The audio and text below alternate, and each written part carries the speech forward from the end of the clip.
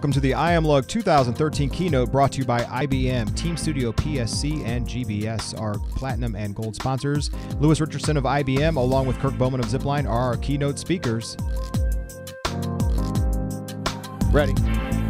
Morning, everybody. Good morning. Good morning. Yeah, thanks. All right, as promised, it's 9 o'clock, so we're going. We're getting started. For the rest of the stragglers, they'll get here in a few minutes. So welcome, everybody, to year number 4 of IamLUG. We had a brief interruption as we reorganized the time to get the Social Business Roadshow in here for you guys.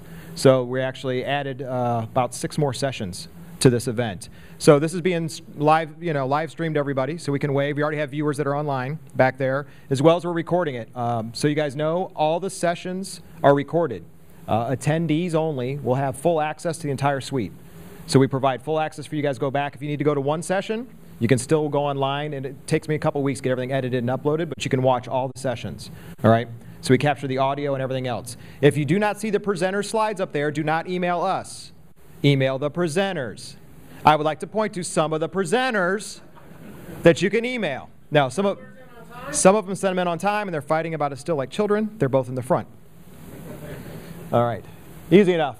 First, we have to thank the sponsors, definitely. They're what made it happen. They made the event totally free for you guys.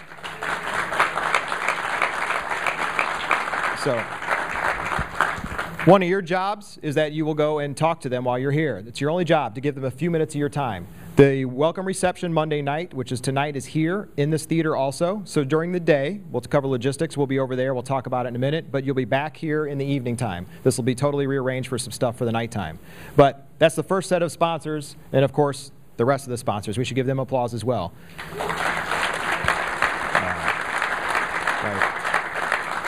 So one of your jobs is definitely spend a few minutes with them, thank them for sponsoring everything, including all the food that you guys get, the meetings, helping organize, the AV, everything that's done is because of them. What makes the event free. Without it, it wouldn't happen. All right, well, the time that we spend on it, but we'll get to that too in just a minute. So what do you know? We start on time as we did. All the sessions go on time, whether your presenter's in the room or not, we start. If your presenter's late, that means they lose time on their session. Seriously, it keeps us on track. We don't run behind. As you saw, we started. People are still wandering in. Please feel free. Find a seat. Welcome to my friends from Canada. Yes, they're waving now. If anyone has hockey tickets, he's looking for hockey tickets, apparently, for this one. Fill out your evals. We do something different here at IamLUG. Every session you go into, you'll be handed a paper eval. When you leave the room, turn it in. The reason being is not only do we correlate them all, but we give the speakers back a copy of every eval. We scan them and email them to them. So they see your feedback. If they're awesome, let them know. If they're not, let them know. If something's wrong with what we did, let us know. If you really have a big complaint, don't let us know. But in that general theme, I want you guys to fill out your evals. There's also a full conference eval, and we read every one of those. So make sure you do those. Take the 2 seconds while you're in there. You'll be handed it on the way in. Just hand it back on the way out. It's all you got to do, all right? While you guys are in there, pay attention. Wear your badge. The reason being there's 2 other events going on in the casino complex. We need to keep the Teamsters out of our food. The Teamsters will be in the missing room where we don't use downstairs in the meeting rooms, and they'll also be in here for like 2 hours in the middle of the day. So wear your badges. There will be security later, seriously. Casino security is being brought in just to make sure. There's so many of you this year, which we'll talk about. I needed to get some extra help just making sure we cover the edges. If you don't have a badge on, they won't let you in, all right? So that goes for food and the sessions, okay? Tracks. These are the room letters. It's the way we do it. The A room is the admin track. D is dev. E is everything else, and the C will be the new connect track. We've always done it that way. It works well. So if you have a question on where you should be, if you're a developer, don't go to the A room. You will be heckled profusely during that whole day in the A room, just so you know. It's the way we run things. Logistics. As you guys know, the keynote, you know where breakfast is. There will also be lunch served in the atrium. All breaks will be done in the sponsor areas. So all-day coffee. Where's Julian? It's his fault. So we have all-day coffee. I believe he puts it on every eval, including Lotusphere, which causes him to have all-day coffee. There'll be snacks in the afternoon as well as it. There'll be also water. In every room we'll have water in the back, and then there'll be some tea out as well for those who want some hot tea. Otherwise, lunch and breakfast will be down there in the atrium. Lunch. We run lunch for 1 hour and 45 minutes for a reason. The second part of lunch is called Sponsor Spotlight. It is optional for you to do, but the sponsors are given the meeting rooms, and they can tell you which sponsors in which room, to actually provide you a half hour of demo time of their products. So if you're really interested in a particular product or solution or whatever it is, you can go to one of those the last part of lunch. You can take your lunch with you. It doesn't matter. But you can actually see the full solution, ask questions, and do everything. Please visit those. Those are done both days. You should have a list in your agendas to tell you which sponsors are in which room. I know a bunch of them are participating. So there's 8 possibilities you can do over the 2 days with those. It's the second half of lunch. Otherwise, we start in the mornings. Tomorrow morning's an early morning. We run all day. If you have to leave early, no problem. Just do your full conference eval for me. No issue there. If you have to leave early for something else and you need something from us, let us know. We'll be glad to help you. The theater, you'll be back tonight. There's a few surprises. I don't want to ruin them yet. But tonight, you may want to be at the welcome reception if you were planning on it. So Twitter and all that stuff, IamLUG. I don't plan on trending, but at least we can let people know there are people watching. We had people on the stream before this even started this morning. So the live stream has a bunch of people involved, as well as we record the keynote, as everyone knows, and we put that online. So it'll be up on YouTube later for you guys to watch. So don't worry about that. If you need to share it with people, you can, because we have some great keynote speakers that are going to be coming up. And we also have a surprise there that wasn't on the main thing for those that paid attention. But use IamLUG. If you take Instagram, Twitter, Facebook, whatever you want to do, we can find it that way as well. So please do it. But there is trending that started already. This is all you all care about. I'm proud to say that IamLUG probably has the best food of any user group. We don't claim to be the biggest. We claim to have the best, right? Right. So we probably have some of the best food. Breakfast is heavier than usual, but lunch, yeah, we want you guys to almost be napping in the speaker sessions after lunch. We do big lunches both days. So don't think you're going to not get enough food at this one. Plus, we do a snack in the afternoon that's also huge. I don't remember which snack is which day. Tomorrow's the healthy day, because we want you to recover, but today's the kill you with like sweet goodiness day. And then tonight is even worse because we fill you up at the reception. All right, there's more surprises there with that. So that's going to be there. All right, there was over 225 registrants this year. Largest year yet. We actually closed registration. The hotel sold out Sunday night and Monday night. So there was no rooms left, which was impressive. You guys can sit down. There's like 30 people standing in the back. It's okay. Or you can sit on the floor if you want to, Victor. Thank you. I appreciate that one. No, over 225 registrants. We have 4 countries, and then I said forget stats. We don't need to know about it. It doesn't really matter at that point. So that's one of the big pieces. But 30 speakers, I want you guys to know there's over 10 IBM champions here. That's impressive anywhere you go. Those that don't know what champions are, doesn't really matter then. At that point, I think, how many are in the front row? How many champions? 1, 2, were you the one before? Oh, former champion. That's even more impressive. He was in the original round. 5, who else is a champion? 6, 7, 8, 9, 10. Where's Kathy in the back? Kathy's back there. So you have over 10 champions. That means they dedicate their time and a lot of information for free. They blog, they podcast, they run X Pages demos. I don't know what Julian does. They do stuff that develop stuff, give away free tools. Russ plays with beans or something like that. Is that what the session is, beans? All right. So give away a lot of free content, so you guys should definitely make sure you connect with a lot of them, and also all the other speakers, because a lot of them provide so much good information that's out there. Proud to say to have 10 of them here is an awesome accomplishment. I think last year we had 10 as well. So that was a good start for the thing.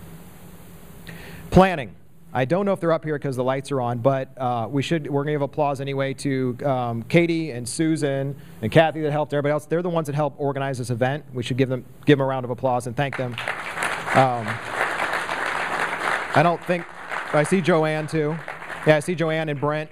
We dedicate our time to do this, so we do it for free, so you guys know. I usually sleep for 4 days when it's done, only because it's a lot of time drain, but we enjoy it. So you know. Katie, all your graphics. Katie handled all that. Susan handles logistics pretty much, and then they keep me in line the rest of the time.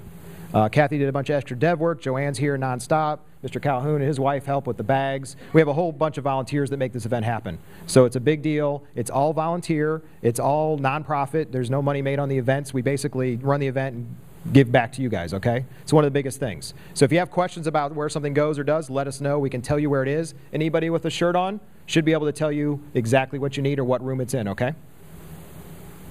In the bag. How many of you already threw away your bag? Honestly, there's a couple. 'Cause there's cleaning cart ladies that already have our bag. I swear, there is. So every year they love us because a few of you leave it behind. In your bags, you will have a bunch of cool stuff from the sponsors, as well as some cards to fill out for some drawings. There's a whole bunch of stuff in there. So make sure you don't just toss it. Make sure you read what's in there first before you give them away and go visit the sponsors, because there will be some giveaways based on those that are in there, and we don't have more. We actually had to stop registration at the point of the number of bags. What? Tell us to hold up their hand if they have 3 seats next to them. Oh yeah, we have people waiting for seats. IBM is making you sit down. Follow their direction. It's social. Not a darn one of them moved. All right. There's seats everywhere for those people that are standing in the back. There is a bunch. They're scooting around for you. Victor needs 3. All right. This is where we handle refunds and complaints. If you haven't seen the river, it's overflowing out front. Like I said, it's free. If you have something that you need to complain about, make sure it's really good. All right. We've addressed part of the Wi-Fi stuff already. If you have issues with that, let us know. If you have a VPN issue, tell us. We can get you to the right place. There's a special login if you're having VPN issues. But otherwise, everything should be good to go. While you're in here, there's Wi-Fi. For the first year in the theater, we're providing Wi-Fi. Sponsored by Connectoria. There's 2 access points. The password was on the first screen. It's all social, lowercase. So the password is it's all social. You'll see 2 Wi-Fi hotspots labeled Connectoria sponsored Wi-Fi. They'll be here this morning and tonight for the party, because otherwise the casino doesn't allow access on their network because of gaming regulations. While we're in the hotel, it's separate. But over here, we've got hotspots that are running for everybody, okay? iPads, everything else should be good to go. Our first keynote speaker. We're right on time. How'd that work, Lewis? I talked faster, which is not possible. So our first one, Lewis Richardson, I had to bribe him, beg, cry, ask him, change your schedule. No, really, he volunteered. It's awesome to have him here. As you guys can see, one of the things I didn't know about him is the last one, Electronic Security Command. Really? U.S. Air Force, really? I didn't know that. So I went through his LinkedIn profile back to, what year was that? That was me that dug through your profile. What year was that? 78 to 82. So he's been doing this a long time. He speaks globally all over at user events, customers, everything else. We call him the Whisperer. He doesn't know that. We just call him the Whisperer. It's going to be the first part of the keynote. Then we have a second part, which I'll introduce as soon as Lewis is done. If you guys remember, when this is over at 10:30, just in case I forget at the end, you'll have a half-hour break to reorganize yourself, follow Julian to the coffee, and head on down to the sessions after that. So I'm going to bring up Lewis Richardson as the first keynote, and we'll see you guys in a few minutes.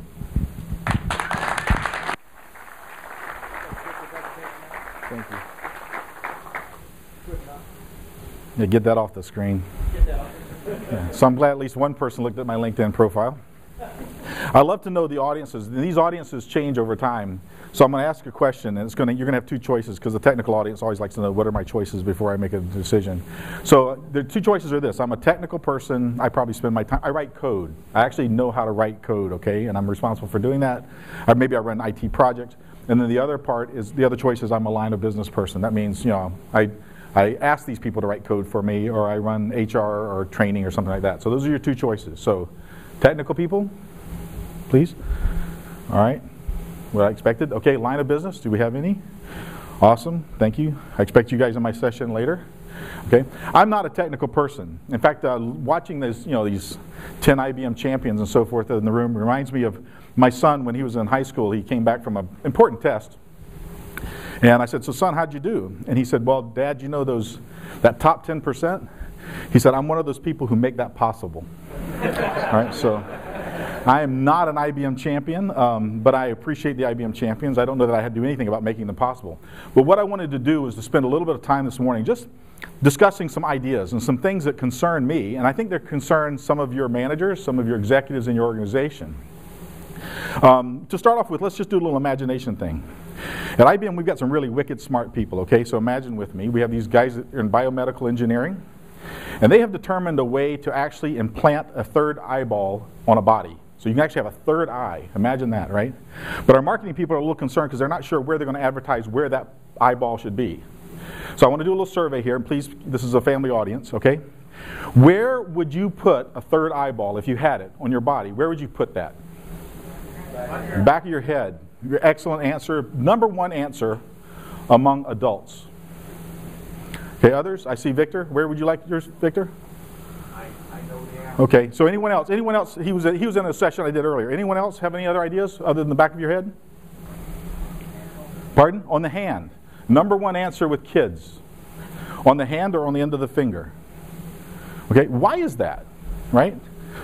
I've talked to kids about it. It's so I can see what's up on the table. Is that me? My massive presence is just thumping. I can look around the corner to see if mom's still awake so I can get up and watch TV, right? I can't see the parade, right? That's the important thing. By the way, I can see behind me. Now, how many of you who would want, and by the way, the back of the head, imagine, why was that? Why do you think that we've done that, right? I see what's behind me, right? I wish I had eyes in the back of my head. You know, people are talking behind my back. These are things that we've grown accustomed to that we as adults think of, you know, behind us. Now, for those of you who are thinking behind your head, how many now would say, the finger sounds like a pretty good idea? Raise your hands. Finger, a pretty good idea? All right. So that kind of thing happens in our organizations. We're trained to do a certain thing, and yet sometimes if we get a little different perspective, we might change the idea because it might be a little better. We have a lot of crises that we're faced with, okay? We have a crisis of finance. We have a crisis of energy. We have a crisis of food. We have a crisis of, cue the music, environmental, okay? So with all these crises that we have, we think about trying to attack those. Many of you who are in business are trying to attack some of these maybe, okay? You've got some concerns here. But you know, if we attack any one of these and focus on them, often we'll mess up the other ones. We've seen that happen. I'm going to go after trying to fix the energy crisis, but in turn I'm going to mess up the environment. There actually is a crisis that I think that if we focus on, that we can actually address it and actually positively impact all of these. And it's the creativity crisis. All right? So, you know, what is the creativity crisis? This is a boardroom. It's called that because we sit in them and we're bored, right? How many of you spend time in meetings just listening to the same old stuff over and over again, right? It's the same old drivel. We're doing it the same way we've always done it. How many of you actually, and I'm not going to ask you to raise your hands, but how many of you sit in meetings that are hours long only to get 5 or 6 minutes worth of good information, right? Hopefully this time you're spending this morning, you'll get a little more than that. But the point is, we don't have people challenging the status quo. We have people just doing the same old thing over and over again. We have people putting eyes in the back of our heads because that's what everyone else thinks we should do. And the challenge there is that we need to change this. We did a study, 2010 we did a study in which we asked the CEOs of companies, we said, what is it that you want most out of your leaders? What's the quality that you want in your leaders for the next 5 years? And in 2010, the CEOs told IBM, they said, we want our leaders to be creative. Among all other things, we want them to be creative. And I thought that was remarkable. So we came out with another study in 2012, the same group of people, not same group of people, but the same audience, CEOs across the world, and they told us this: for our people to be successful, they want them to be creative, they want them to be able to communicate really well, they need to be flexible, and they need to be collaborative in nature. But yet, Adobe did a study last year, and only 1 out of 4 of us believe that we're actually reaching our creative potential. I mean, if I were to ask the audience again, I'm not going to ask you to raise your hands, but think about it. Are you really realizing your creative potential in the job that you have right now and the things that your office and your company and so forth is asking you to do? But the CEOs are saying, let's go do this. Let's all go be creative. Okay, let's go do that, right? That's what's coming up from above. So what does it mean to be creative? This is where you help me out. What is some of the words that come to your mind when I say creative? This is response time. Think out of the box. That's good. Others? Were y'all in the casinos last night? I mean, come on, help me. What's freedom? That's actually a good one. Freedom, I like that. Assume that nothing's sacred. This guy's come up with 2 of them, and you guys have done nothing. You're not pulling your weight, all right? Innovator. An innovator, thank you. All right, I was with a group one time, and a guy raised his hand. He said, I think of the word messy. Messy? I said, I love the definition. I love that, but why does that? He said, well, I'm a compliance officer at a bank. So I can see creative banking is not really what we're shooting for here. But if I went into thesaurus and I just said, well, tell me the words that is commonly associated with creativity. Here's some of the words, okay? Clever, fertile, some of the things we talked about. Inventive, leading edge. What's interesting is this word on the bottom. Okay? Productive. You know, it's interesting that creativity and productivity are equated. But yet, back in that Adobe survey that they did, 3 out of 4 people said they were having pressure to be productive rather than creative. Most of us feel that being creative is not being productive. Being creative is something else. And I'll tell you, as a person who does smarter workforce and social business evangelism around the world, when I talk to people about doing things around opening up, sharing ideas, exploring things, a lot of people look at me and go, but that's not productivity. In reality, it is. It's very productive. So what got us here? We're in this situation where Our companies want us to be creative, but yet we feel like we're not creative. We have managers who are trying to make us to be productive rather than creative. What got us here? Well, there's a few things, and I don't want to make this a history lesson, but if we look back at our roots, I always look at cause and effect. And if I look at our roots, we look at the Industrial Revolution. And we think about how we've implemented this policy of job descriptions. I mean, I imagine most people in the room may have a job description, right? And your job description says this is what you're supposed to do. This is the job that you've been hired for. And how many of us have ever heard the excuse of, I'm sorry, I can't do that. That's not in my job description, right? That's sad, okay, that we say this is our job description. You know, Chris mentioned that I was in the Air Force, okay? So I've been at 13 different companies before coming to IBM. I've done a variety of things from write code. Don't ever ask me to do that, but from writing code all the way up to, you know, selling and so forth. The point is, that whole history, my job description right now says that this is what I'm supposed to do, but yet that whole history of mine is valuable to me, and hopefully valuable to people that I consult with and I work with, because I can think of things like I used to work with an insurance company, so I can talk to you a little bit about insurance, and that has value to you, right? So it's thinking outside your job description. Often that's what we need, because what we try to do is we try to train people and organize them and put them in these little things that say this is efficient. And in reality, if you think about it, it's so that we can scale. Okay, so we can scale. If you get messed up, I can replace you with another one just like you. And for those of us in the development environment, we've seen the cause and effect of that, right? Any educators in the room? People involved in education systems? A couple. Okay, this is a passion of mine. I think our education systems here in the U.S. are pretty whacked up. But one of the things about education, and Ken Robinson is one of the great speakers on this, by the way, is that we need to change this. We think about how we educate people. Now, this is education in schools. Actually, it bleeds into our organizations too. Think about the education systems in your organizations. There's a standard of, I won't call it out-of-the-box thinking, that they actually can measure. Okay, you can measure it, and you can kind of tell who's at a genius level at this particular standard of this kind of lateral thinking. And there was a study done where I think they took around 2,000 or 3,000 individuals and they tested them, and at 98%, excuse me, there was a genius level, right? And so these 2,000 individuals that they tested, 98% of them tested genius, the ability to solve problems creatively. They were 4- and 5-year-olds. All right? The great thing about the study is a linear study. 5 years later, they tested the same kids, those same individuals, and it dropped from 98% down to like 52%.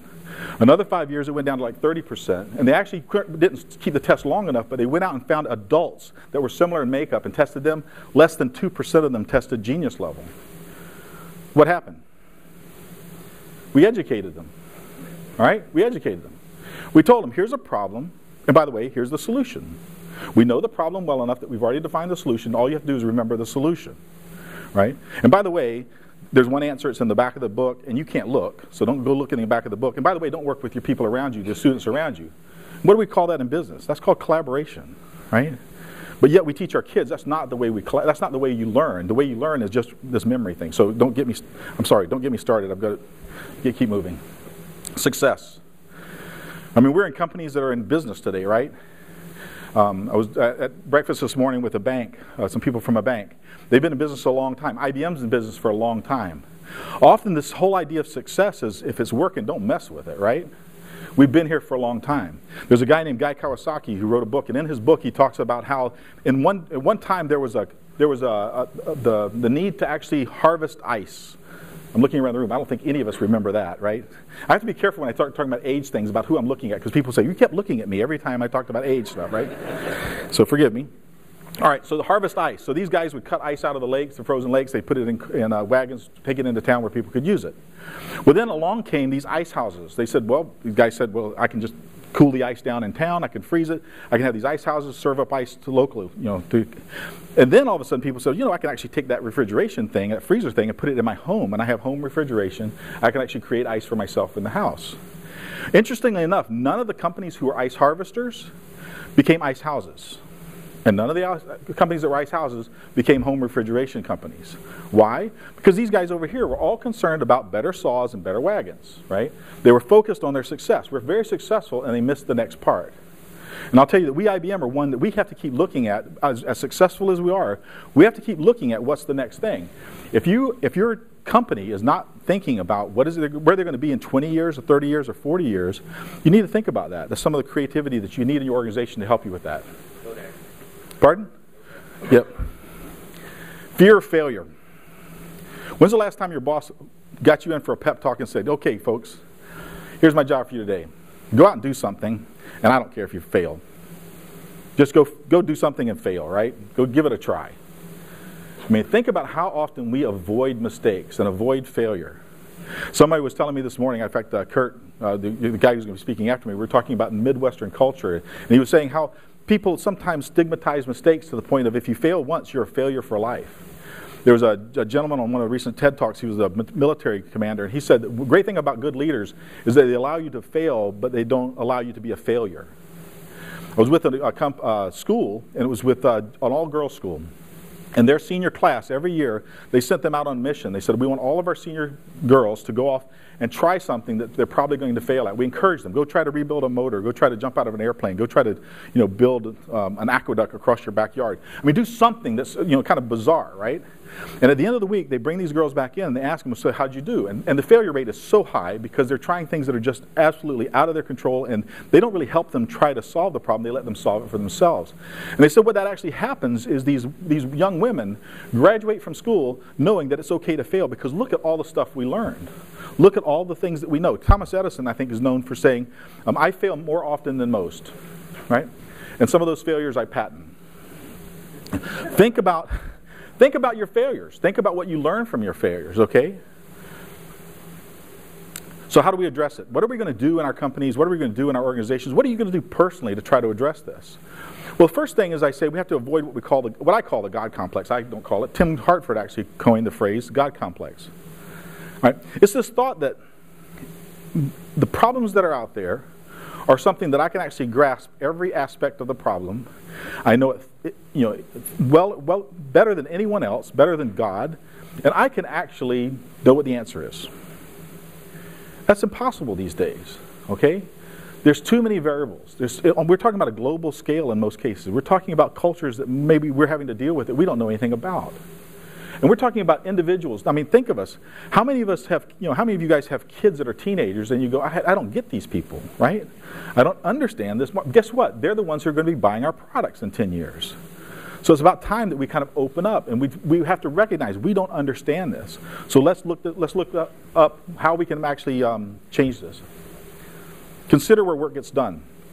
This guy, Jason Fried, I watched his TED Talk and I ended up buying his book and reading it. Great book, by the way, but his talk is awesome. And I'll steal a little bit from him. But first of all, he says that in his 10 years or so, he's been evaluating people. In fact, I'll ask you guys his question. Where do you get your best work done? If you had a piece of work that was really important, you really needed to do it well, where would that work be done? Where would you do that? A place, a time, when? Help me. What's that? Your home office?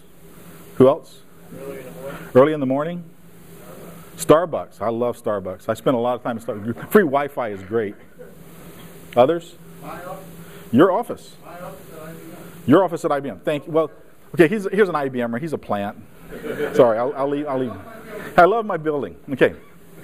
His point is that often we think of our work time, and when you ask this question to people, they usually come up with a couple of things. First of all, it's usually a place. It's like in my attic, or in the shower, or or in a mode of transportation. It's on the bus on the way to work, or in the train, or in my car. The fact that most often in your office building, if you go to a building, normally your day starts at 8 in the morning or 9 in the morning and goes till 5 o'clock at night, and that time is just a series of interruptions. Okay? Your day is just slices of things, right? And if you want to get really good work done, you need to have some time. You need to spend some time, some quality time. You want to just shut the door, but guess what? When you shut the door, people knock on it. And even in IBM, okay, if I leave same time on, people are going to come to me, right? But I can just change my same time status, drop off at the same time. I spend time. There's a John Cleese YouTube. In fact, I'll go to the next one. It's the idea of using open and closed modes, right?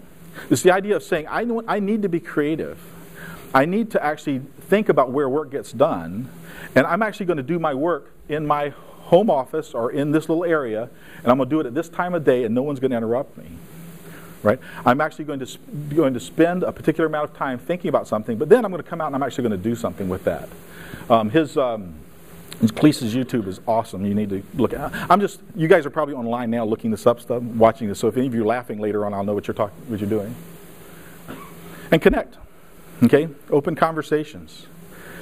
All right? This survey I did earlier about the eyeball, right? The guys that said, I like the back of my head or whatever. And then all of a sudden someone pops up and says, maybe my finger, maybe my hand. That connection takes place. By the way, you don't know who those people are in your organization. You need to kind of keep a broad perspective of things. Enlist the help of people on the fringe. Enlist the help of people who may not be. Now think about all the projects that happen. And by the way, the God complex causes this a bit. Someone will say, I need something done, so I'm going to get you. You're an administrator. You know about this topic. I'm going to put you in. And you're a developer, and you know about this thing. I'm going to put you in. And all of a sudden, we gather all these people together who think alike. And then we expect something amazing to happen. All right? At best, we're going to get something installed and delivered and maybe put out there. But the question is that really going to help your organization? How many times have you installed something, installed even our latest products, and the customers go, so what, right? Get their opinion, get their questions. I was, again, with a customer, I'm not going to name the customer, but recently with a customer, and we had a passionate user in the meeting. And he was very vocal about what he liked and what he didn't like. And he voiced problems and concerns that the administrator of the system sitting across the table said, I know the answer to that question. I know how to solve this problem. Here this guy's been frustrated for some period of time. He's laboring and thinking, he's probably thinking, well, gee, notes isn't what I want to use or whatever. And here it is. He's just got a simple question I can answer. I just wish I knew he had the question.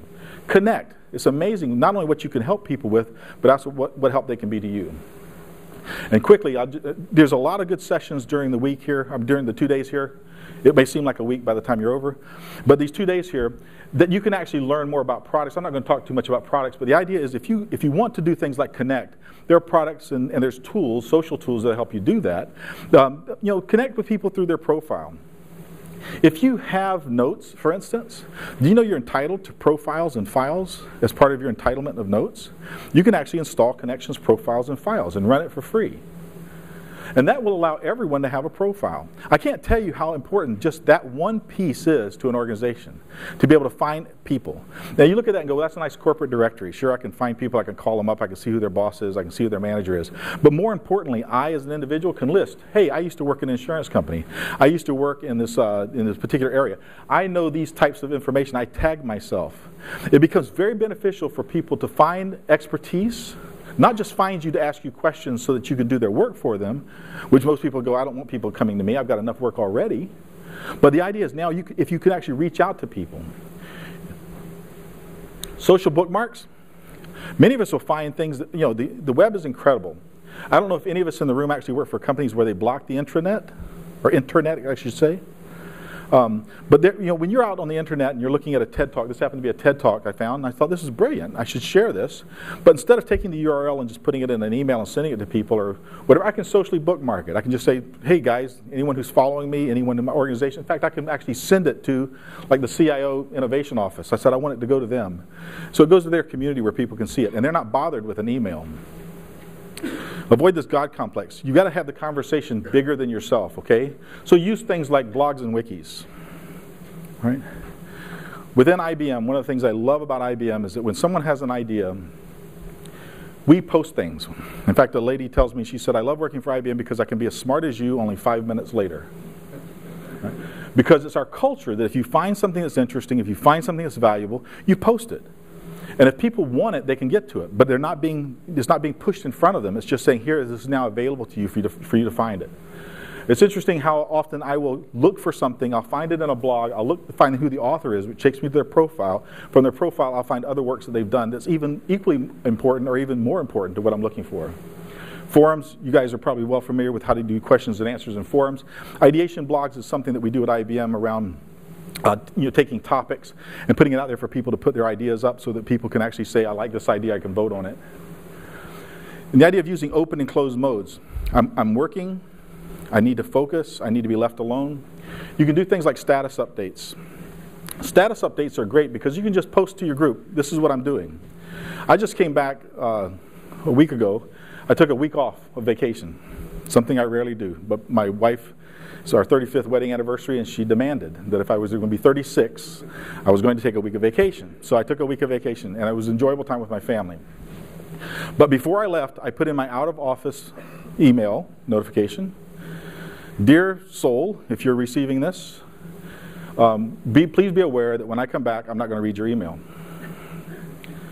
If you have something important, post it on my board, on my profile board. And by the way, when I come back, I'll just ask my profile board. I'll go to my profile board and say, hey guys, did I miss anything? And the important stuff will come back up. And I did that. It was beautiful. Just absolutely gorgeous. And by the way, every day my inbox is empty, okay? We have conversations within our organization and within our group in which we say, if we're going to have a talk about something, let's look at a status update. For somebody pinged me the other day and asked me a question. I said, that's a question for Luis Suarez, okay? He's a guy that's now running our W3, our inside of our firewall connections. I said, that's a great question for him. Post it on his board. He did. Within minutes, Luis had answered it, and the guy following the question actually they had the conversation in the open, okay? If you have something that's incredible, put it where people can get to it. Okay, here's a question. You're in a company. Think about your company right now. I'm a hot to trot new employee. I just came out of college, top of my class. Your talent management system was able to capture me, and I'm coming to work for you, right? And let's say I'm in the engineering group. And I actually come back, with this great degree from engineering. I have this white paper on the use of structural engineering and whatever it is that we're doing. And I think it's a brilliant piece of work. It's a nice white paper. It's in a document, electronic document. I come to you as my manager and say, where can I put this in our organization where everybody can get to it? Where are you going to tell me to put it, right? Excuse me, don't say that literally. But the idea is most people, if you ask them that question, they'll say, well, that kind of depends. What is it? Well, it's this document. Well, let's put it over here in this site, or let's put this in this little team room, or let's put it over here. And basically, you're by definition, you're saying, I think this work is good for this type of person, so I'm going to put it over here where those people are. And guess what? There's people on the fringe who never have an access to it, or we won't even know that it's there. The great thing about using connections and using things like social files is I can actually just post stuff. I rarely get questions anymore about, Louis, do you have that latest presentation? Or Louis, do you have that sales forecast that you owe me? Or Louis, do you have... Guess what? They just go to my files and get it. My email basically has dropped down to where, as I said, I can get rid of all my email every day. And work gets done not only in different places, but in different ways. A manufacturing company we were working with said, we have people on the shop floor who do not use computers. We manufacture things. We have a manufacturing floor. They have a little kiosk where they can put in things for orders and back orders and stuff, but it's really not a place where they're going to be social. But yet these people have been doing this for years and years, and I'm sure they've got some great ideas. So how do we get them to capture their great ideas? Most all those people had a smartphone. And they said, just videotape the best practice. If you have a better way of putting that widget on that device, just have somebody videotape you doing it, talking through that, post it to the social network. Our policies and procedures people will take a look at it, see if that's the better way to do that. Then maybe they'll make it a policy. So everybody does that, right? But you've got to think about how people communicate. And mobility obviously is a huge thing. I know we've got some great sessions on the next couple of days on mobility. And I was talking to someone at breakfast. They said, that's my focus. I'm here to talk about mobility. I mean, I don't like working all hours of the day, but I sure love the fact that when I'm in a taxi heading to the airport, I can clean stuff up, right? I can just get that nuisance stuff out of my way and just tell people to bug off or whatever it is, right? But I can do that quickly, and then when I go to my work, I can actually do my work. Having people, people say, well, mobility is a bad thing because I don't want to be having to do work at a soccer game. Okay? I love our mobility solutions because I don't have to do work at a soccer game. Right? My work gets done during the day, but mobility allows me to actually access it where I need it, when I need it. So what does it mean to you? Right? It means in your organizations you're going to have to change a bit. You have to go from this organization to more of an organism. And I think about this already. I think we're moving to that a little bit because how many of you, I'm not going to, again, no raise of hands, but think about how many people in your organization have a dotted line report, right? Your org chart looks like this, but yet I dotted line over to this other person. We're already starting to realize that there's an organism approach to this. We have to think now about the fact of who people report to. I report to a gentleman who I talk to maybe twice a month, okay? But my job is basically to serve you guys and to serve business partners and to serve other salespeople. That's my job. So it's important that that's my organism. That's who I'm working for. And it's more about, instead of transactions, it's more about relationships. Think about email. Email is a pretty good transactional communication system, right? It always has been, it always will be. It's a great one to do that. But it's really hard to carry on long-term relationships just using email. It's very good often to carry on conversations. If you start them in email, you can actually move them to a social network and reuse email. I'm not the one that's going to say that email is dead. I don't think email is dead. But I think the way we abuse it sometimes is a little out of character, and that would take 20 minutes for me to discuss, so I'm not going to do that. So if you need help, this is I work for IBM, and so you need the slide, right?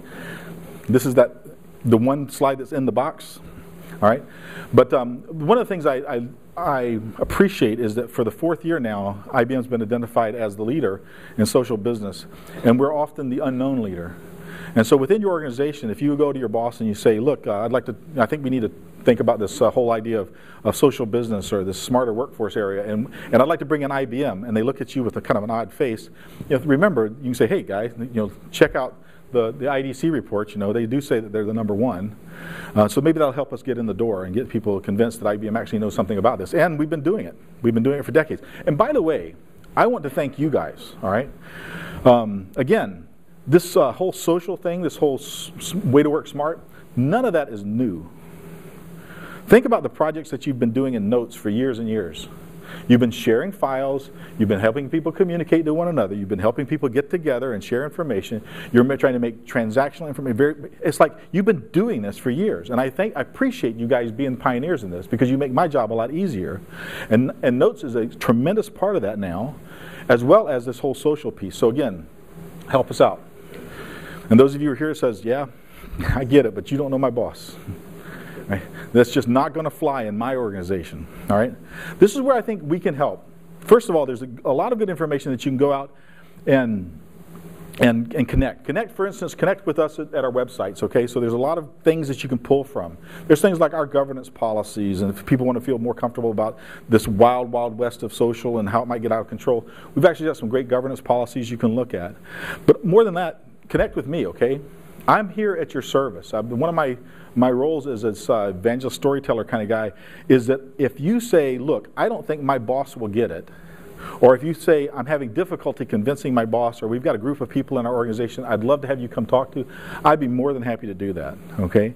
So work through a business partner, work through your IBM rep, work through however, come to me directly, okay, and ask. I'd be more than happy to help you guys do this. I'm going to be here for most of the day. I've got a session later on this afternoon that, again, if you're a technical person, I would highly recommend that you don't come. All right, because there's some great technical, I'm offside of a couple of technical sessions that I just think are awesome. In fact, by the way, have you guys looked at the titles of some of these sessions? We're getting a little on the edge, guys, okay? Just look at some of the sessions sometime and think about an outsider, somebody who doesn't understand this, looking at some of these session names. Don't roll your own.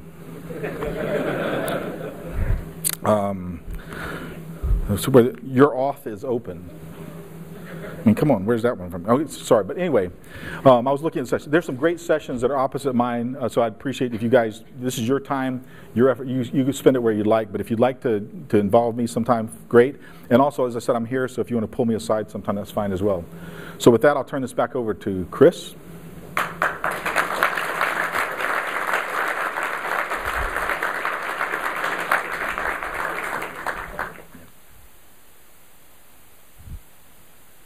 Well, that was quick. All right, no, I'm kidding. We're on time. Excellent, you guys. I want to thank Lewis very much for coming through, because I know he's busy and he does stuff. I don't know. I've watched him 4 times in 4 different countries now, and I still say stuff because I'm not really sure what that stuff is yet. But that's good. No, a lot of good stuff. He does have an excellent session that's going to be going on, and it's later today, right? We said it later today. And then you're out of here. So if you need to talk to him for anything, today's the day. So at lunch, just swarm Lewis. Do everything you can do to just overwhelm him with social. All right? I want him to feel well-wanted. So, special thing. So, a lot of you know I do a lot around the social media space outside of the normal work stuff.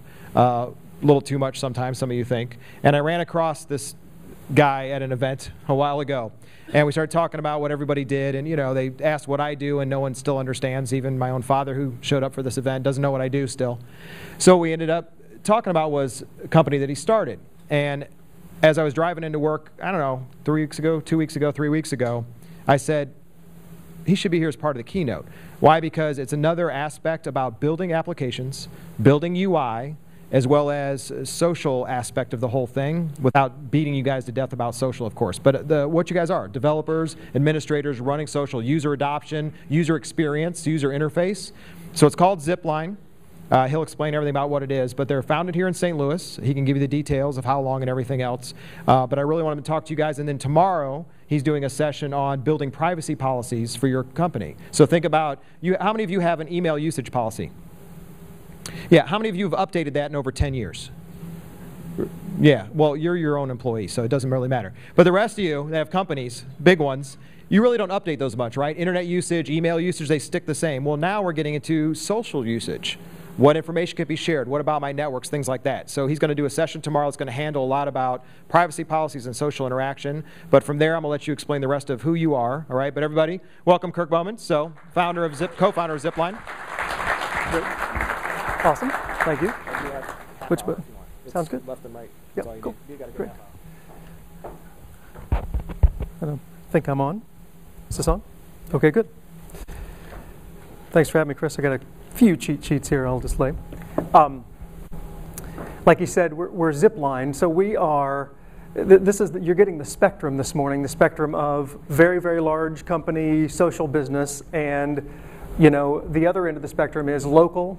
Six full-timers and 2 part-timers that come to work every day to develop a tech startup. A couple of the guys that are key to our team over here, our executives, Kung Dang does all of our user experience, and Ian Robinson is our chief software architect, and they came to heckle me today, I think. They said they were just going to heckle me. So a lot of the things that we do at Zipline, I learned from these guys as we've iterated through this process. But I'll start with this because our application, and we'll get a little bit deeper into it in a conversation. I don't want to just talk about us, but we wanted to come up with this idea of social pay, a payment system that is a lot less system and a lot more human. And what would that look like? Because payment has become very transactional, and it has become very kind of detached from any kind of communication experience. So we spent a lot of time thinking about what we wanted to be before we built the product. And I'll say this, whenever the Facebook movie came out a few years ago, I was kind of disappointed in the title because I'd read the book, and the book is called The Accidental Billionaires, and I know that's not a real sexy movie title, but they called it The Social Network. And what it did, I think, is it kind of put in all of our minds, or it like put out in the social consciousness, this idea that social networks were invented at Harvard in 2004 by a couple of guys in a dorm, and that there's never been a social network before that. These guys built the social network, and we all know that's not true. Social business, Lewis just said, social business has been around for years and years and years, even before computers. This is old school social business. A suggestion box in your restaurant. That's social business. Business owners wanted feedback. People wanted to do things, and computers have given us the ability to expand and scale those things that we already do.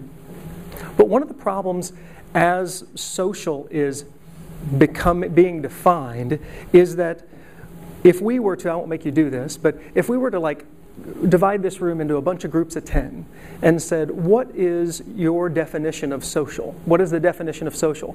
I think what we would find is we'd find that we'd get a diversity of answers back. Diversity is not always bad, but one of the things that can occur when too many inputs are coming into the same person, or too many inputs, this is social, this is social. I was reading on a blog that this is social. Somebody tweeted that this is the new definition of social. And the next thing you do is you start letting others define what it is for you. And then when others define what it is for you, then you make the mistake of just taking those things and rolling them into the project you're doing without really giving foresight as to what's going on. I'll give you an example. How many times have you looked at somebody's application or some app online and you're like, why in the world would I want to tweet this? Why would I want to why would this go on Twitter? Sometimes people just like, hey, you can socially share. It's real easy to add to my application. I'm going to go ahead and do it. And it's like, hey, dude, I just tweeted something that you're like, it doesn't really make sense to tweet it. Money transfer, for instance, is a social interaction, but it's usually a social interaction that's much more intimate than I hand my friend Dang $20 and then I turn to the room and say, hey, I just paid Dang $20 because I, owed him for a bratwurst at the Cardinal game. That's not a normal human behavior. Now, I might want to do that. I might want to say, hey, I just reimbursed him for concert tickets and we're going to go see Kiss. Come with us next year, whatever that is. And that can become social, so it gives us different options. But what we don't want to do is we don't want others to define what that means while you're developing your application. Same thing for open source communities. You'll see somebody contribute some module or something to an open source community and they'll say, oh yeah, it's a social module. I'm just going to snap it on here to what I'm doing and now I've got a social version of my application. Big mistake because there's not a lot of foresight. Think back to that example of Facebook. Was Mark Zuckerberg, were his friends trying to create the world's largest social network when they sat down to write Facebook? Not really, not at all. That's why the book is called The Accidental Billionaires.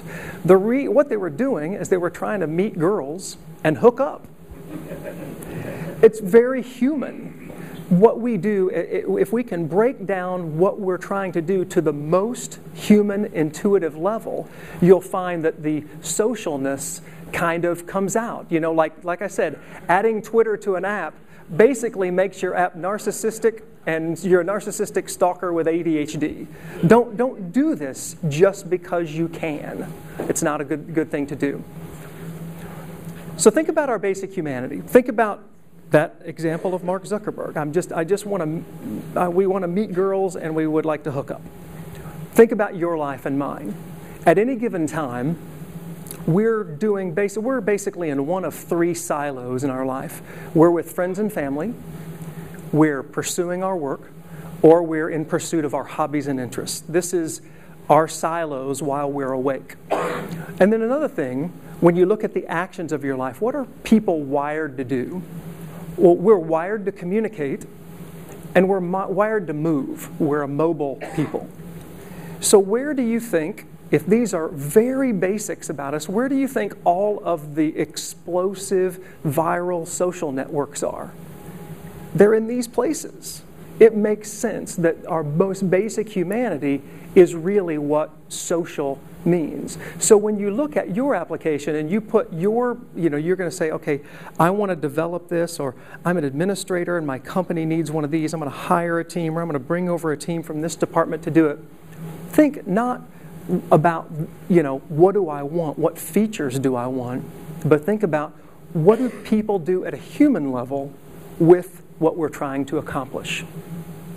And so we would say around the office, and you can word this a lot of different ways. I'm going to give you kind of three things to think about, just kind of three takeaways, if you will, of things that you should do or questions you should ask, or in the case of this title, choices you should make when thinking about doing social development within any kind of computer application or any office design.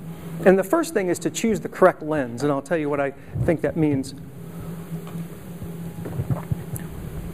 My son is 9 years old, and if he were given a choice to choose which lens he would want on the camera, he'd choose the big one. It's sexier, it's a bigger lens. And I call that the features lens. And what we tend to do, what's easy to do, what makes sense to do, because we want to be in a hurry, is to say, let's lay out all of these possible features we can do. And it becomes this nice big smorgasbord. You go through the smorgasbord, and that jiggly jello when you're a kid looks pretty good until you get it once, and it's not really that good. And it's not a good way to build a meal. And going with features is not a great way to build any kind of application. What we would say is, if you're going to be social, you've got to look at the community. You've got to choose the community lens when you're looking at and you're studying what you need to do. The study shouldn't come in, the idea of the tools or the features shouldn't really come into play. You know, we always say tools are never a strategy. You know, the strategy should be developed around listening, learning, defining, measuring, prioritizing, developing all of these things. None of these things are tools. This is more of a way to develop a strategy. The tools come after the strategy. When we give some examples of how that is, if you're in a large organization, even a medium-sized organization, one of the things we deal with, small company, small little application, we also have to pay attention to sub-communities. We like to do sometimes one-size-fits-all solutions. Hey, this thing works, and so it works. But you think about a lot of organizations. Your development team at your company, even at our company, we've got 6 people on our development team, 5 or 6, a few contractors that work for us from time to time, and they segment on different projects. The development team might look a little bit like this. But your administrative layer at your company, your administrative focus, may be more like a lot of people with a lot of different titles, but it's fairly horizontal. And then you go to a different department of sales, and you've got hierarchical structure. Sales manager, regional managers, sales reps, things like that.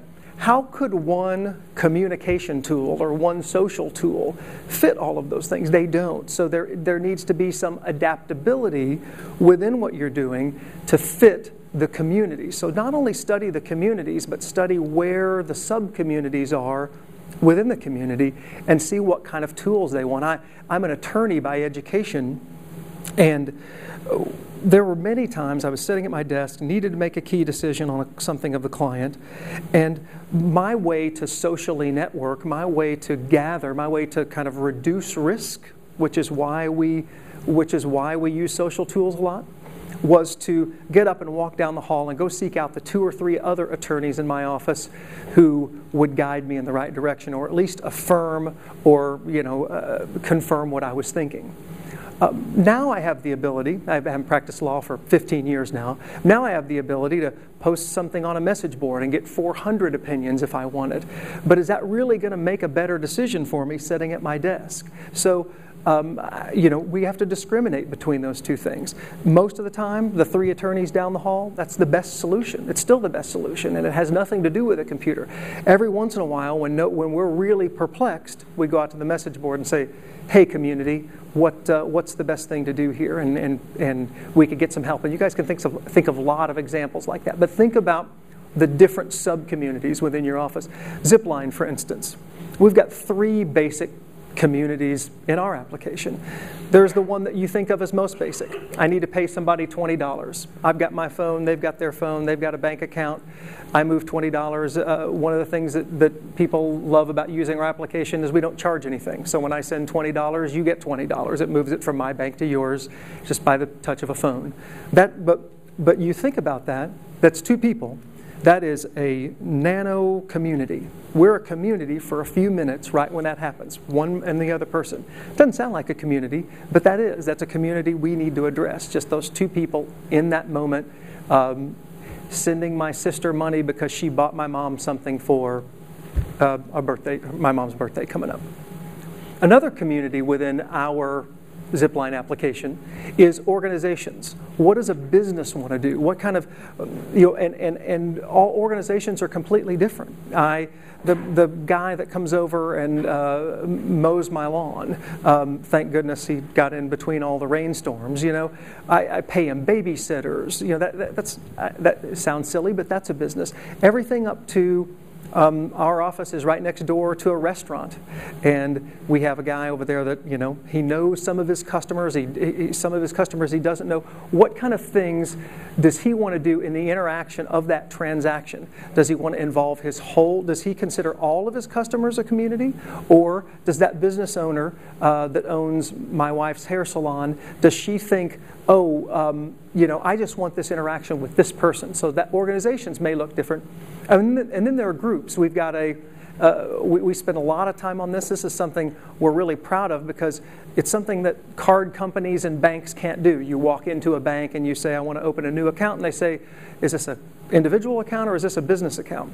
But we find that as humans, my Cub Scout troop really has a clumsy way of collecting money for the Pinewood Derby, or my softball team, when we each owe $22.50 for an upcoming tournament.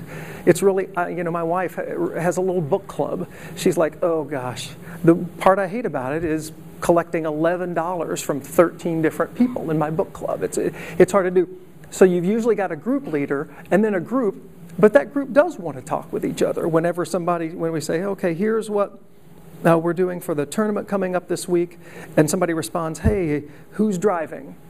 Are we wearing the white uniforms or the dark uniforms?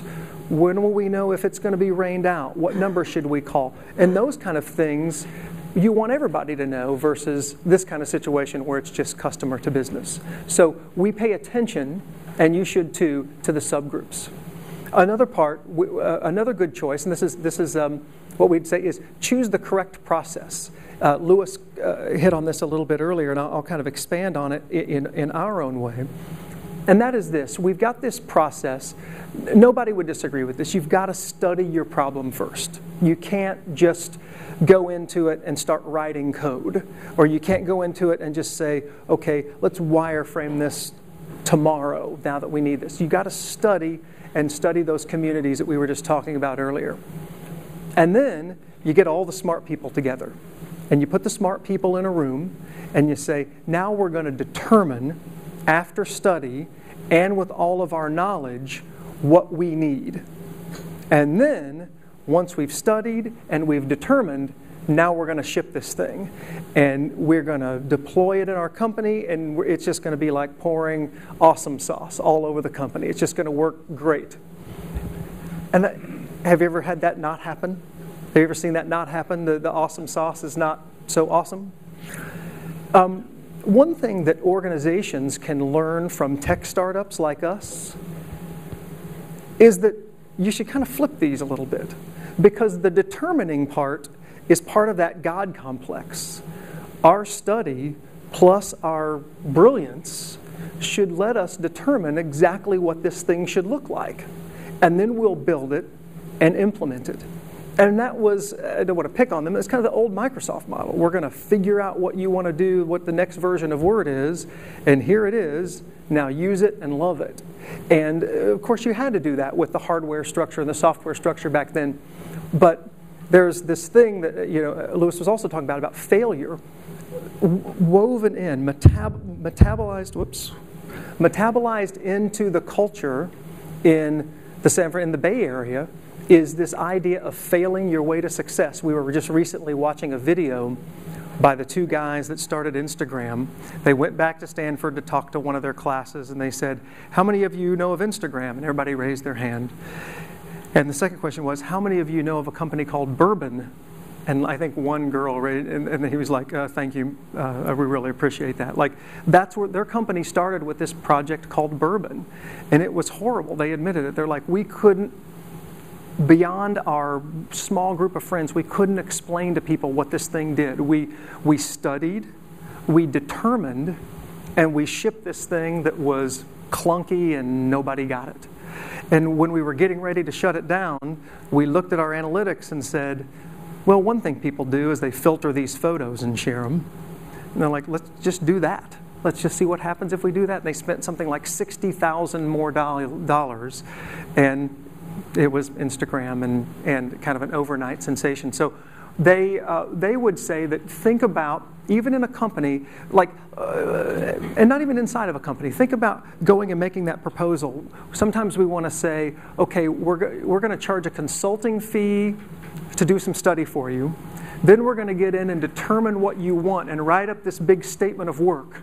And then we're going to deliver this thing from the statement of work, and then we're done. And maybe a different approach, a way to approach that project, is to go to somebody and say, we're going to study it, and then let us start building it. And let's determine, as we get feedback from this internal community or this external community, how it will work, and it'll be a new way or a new way of thinking rather than the other way. And then the third thing I would say is choosing the correct focus. And I said earlier, this human focus. It's as opposed to a tool focus, and no pun on the word being a tool, but don't focus on features and tools as much as what is the basic humanity. What would people be doing with this product? What would people be doing in this office if there was no technology? How can we scale the suggestion box? Things of that nature. There are a lot of things that humans like about each other, and there are a lot of things they don't like about each other. I'm going to put 3 up here, but these are 3 of probably many that you could discuss in this process. One of those things is, I would say, you've got to be respectful with your social stuff. Yeah, I like that idea. When you, just like I said earlier, this idea of, and here's an example of where to think about. Think about when you're building software, your default settings. Do your default settings all of a sudden do things that are disrespectful to the person using it? I remember about a month. There was about a month, probably a year ago. For about a month, I kept seeing these things pop up on my Facebook wall about a Yahoo social reader. So-and-so read an article on how to get six-pack abs on Social Reader. And it'd be my mother-in-law. And it'd be like, my mother-in-law's not reading about how to get six-pack abs on Yahoo Social Reader. And what I found out is that when you click on it, it throws it on your wall without asking. That lasted about a month because it was so disrespectful. It was like the anti-social reader. It was, it was like, I'll never click on. As a matter of fact, there are a couple articles I saw. There were people, if they were interested in reading it, they would just flip over to Google and Google it and read the article, but they wouldn't dare click on it on their Facebook wall because it was a disrespectful way of being done.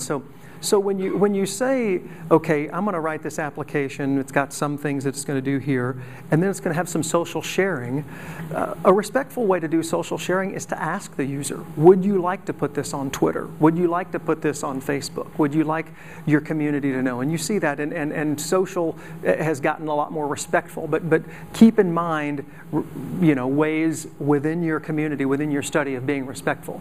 Another thing is just to be useful.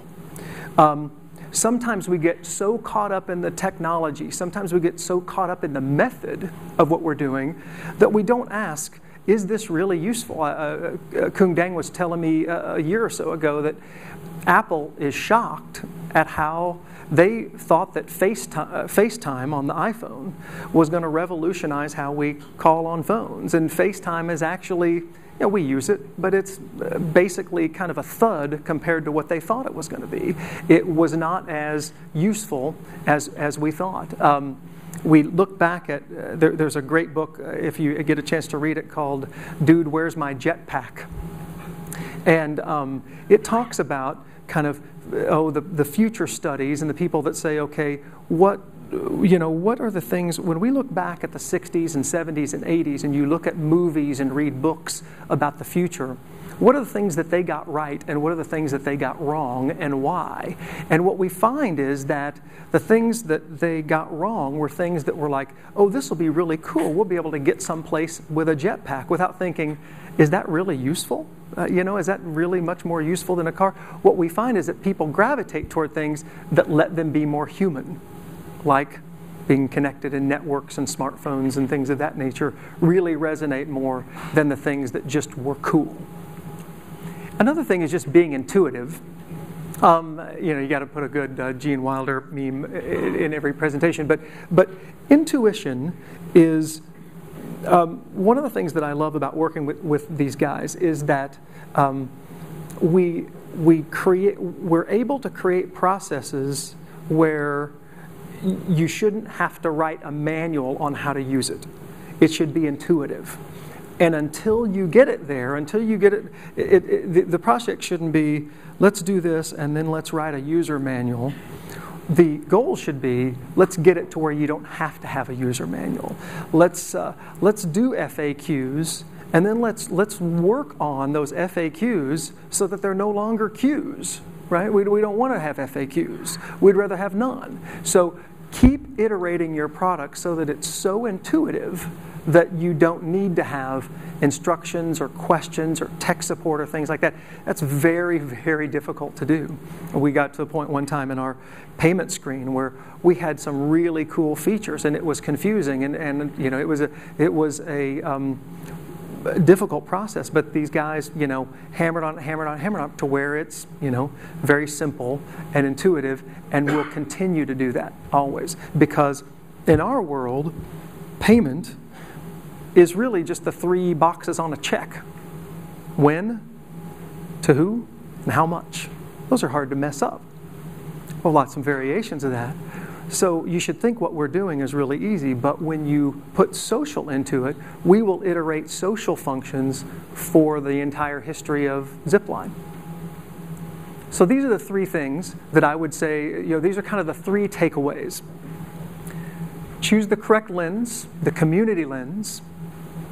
Choose the correct process. Maybe think about study, ship, and determine instead of study, determine, and ship. And choose the correct focus. And the focus will always be human and intuitive in the way that it looks. The thing that I want to get across, and the thing that makes us better, is that we challenge each other at our little company not to be lazy and just say, this feature, we need this feature, or we need this thing. We've built features already that we realize people don't use because we thought they were great.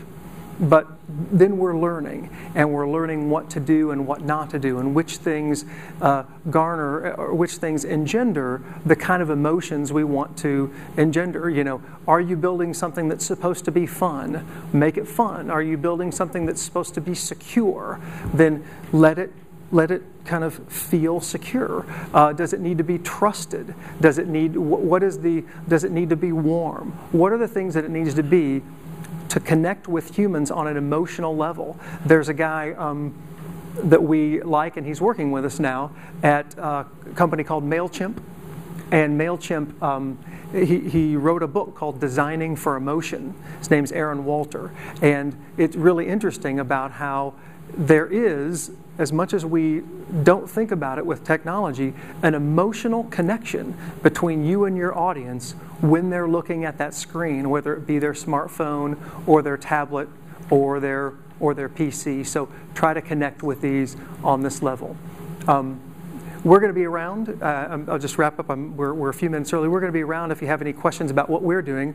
Our product is in beta for about another month. So we're in the we need feedback mode, and would love to have any of you in our beta. And so if you'd like a beta invitation, come throw me a card, or you know, my Twitter address is up here. Just say, hey, I'd like a beta invitation, and you can either private message me or just put your email address, and we'll send you a beta invitation to get on Zipline. We're doing some, the MailChimp guy, like we said, he worked with a team. We're doing some rebranding over the next month, and we're going to kind of emerge from beta and keep developing from the tiny startup we are, and hope we can flourish from there. But the feedback that we get now, that process of study, ship, determine, that we've shipped it, but now we're going to determine what really works and what really doesn't work, and we need good people for that. So that would be we'd be grateful for that. Thanks.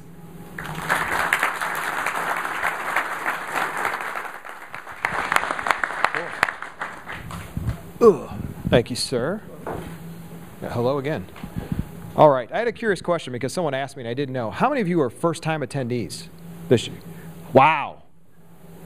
Wow, that's impressive. No, that's, well, thanks to Victor for clapping. No, that's impressive. So we've been trying to reach more and more audience areas. It's just interesting to see so many new faces that I hadn't seen before, so I'm glad all of you made it here. Hopefully you're going to enjoy the rest of the time. So logistics, some people didn't understand. When I had the tracks up earlier, and I had administration, development, all that, that is actually the room letters. So room A is all the administration sessions. That's the name of the room in the hotel itself. The conference center is room A. So A is the administration track. C is the connect track. D is development, and E is everything else.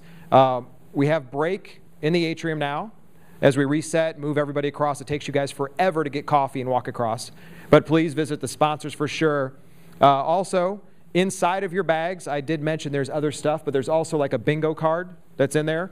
That is as you visit the sponsors. We're doing some drawings for some prizes around those. Session started at 11 with one of my favorite titles ever of Crouching Firewall Hidden Proxy. I don't care if you're a developer or an administrator or a strategist or whatever, that is an awesome title for a session. The other rooms will have Chris Baker doing the first one in the Connect track for lower operational costs. We have the Matt White, who came all the way from London to present to you guys. Alternative X-Page frameworks, I don't know what that is. And then what's next at IBM same time in the everything else track. So you guys will be able to pick. So you have a good, by the time we get out here and get over there, a little over half an hour. There's coffee, there's tea, there's sponsors. This is the first time to get and see them as well. We do a session, we do lunch, then we do sessions and a break all afternoon. I want to thank you guys again, Lewis Richardson, definitely for coming. Kirk Bowman, Zipline, want to thank Kirk. If you don't know where you're going, find somebody in a black shirt, but otherwise back across the walkway and down. Use both sides of the elevators or otherwise you'll be there forever. We'll see you guys in a few minutes. All right?